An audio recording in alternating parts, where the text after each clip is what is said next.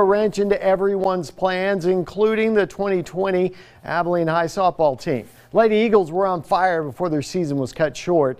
Dan stopped by the school to find out how the team is preparing to make the most out of this new season.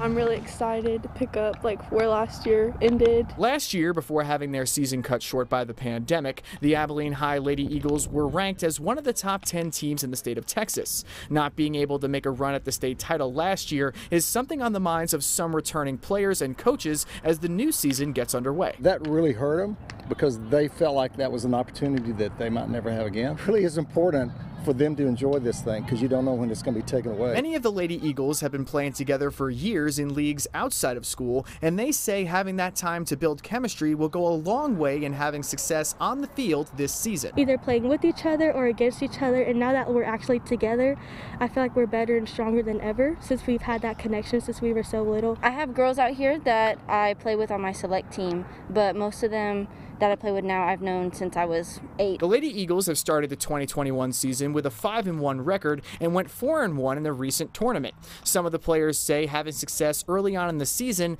has helped them gain a great deal of confidence. This tournament really opened up our eyes to be like, wow, we can actually go somewhere, especially as a team with the ability that we have. I'm very excited to see where this team takes us. We knew Maddie was probably our ace coming back, and she pitched really well, and she's just now getting into throwing enough where she feels confident. At first I was really nervous, but now I'm just really grateful to have the chance to have this position. Nothing can change the past, but Coach Reese says the hard work and focus his team shows on a daily basis can put them in a position to be a tough team to face once playoff time rolls around. We believe we can beat anybody with humility, with confidence, but not ever getting cocky. So that kind of attitude, I think they really buy into. I think that we could go very far. As long as we stick together, I think we'll be fine. For BigCountryHomepage.com Sports, I'm Dan Booth.